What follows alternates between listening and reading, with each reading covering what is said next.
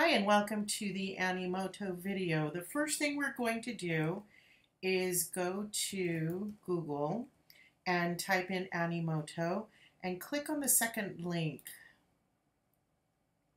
This brings us to Animoto, and you will note that on the upper right hand side it allows you to sign up for a new account. Click on the green button, come to this page, fill out all your information, and make sure that you choose educational videos. It will give you access to additional tools. Click sign up. After you sign into Animoto and create your account, it will bring you to a screen that allows you to click create. Then it brings you to the template page and choose something, one of these templates. Don't spend too much time doing it. I'm going to choose Life's a Beach. When I click on it, it opens up this screen along with the preview. Gives you a little bit of information, and you can preview the video to see if that's the look and feel you want. You'll want to make sure to click make a 30-second video for free, and it will bring you to this page. Familiarize yourself with this screen. One of the settings that you want to look like is settings. It allows you to change your title, the date that your event took place. You can add in a description and click save. And then you can change the style if you want to go back and change the template that you've used. If you pay for a subscription, you can add a logo, and we're going to add pics. You can choose to add them from your desktop, Facebook, Instagram, etc.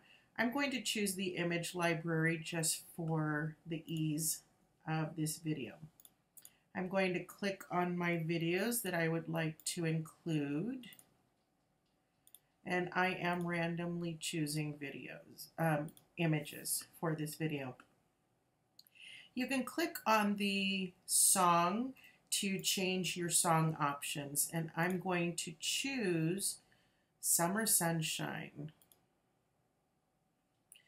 Then I'm going to go in and click under the image. I can add a caption. Our travels begin. And hit save. You can add captions to each of your images. Once you're done, and you'll notice here we have 19 seconds out of 34 seconds in our video, so we're still fine.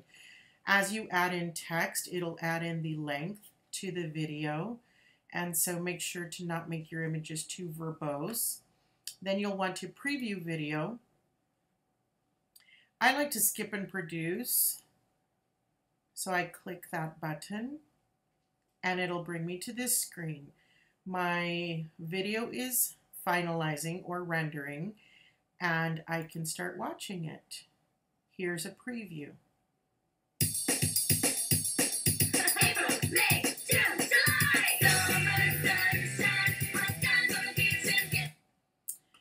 Now I want to upload this video into my website, my classroom website. You can choose to link or embed the video.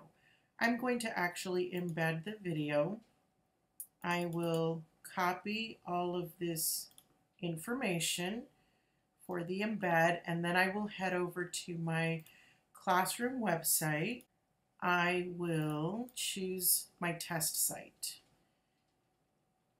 Go into my resources page. I'm going to click on HTML, paste the information, iframe information I just copied, hit update and hit save. And your video is now on your website. Enjoy creating your Animoto videos.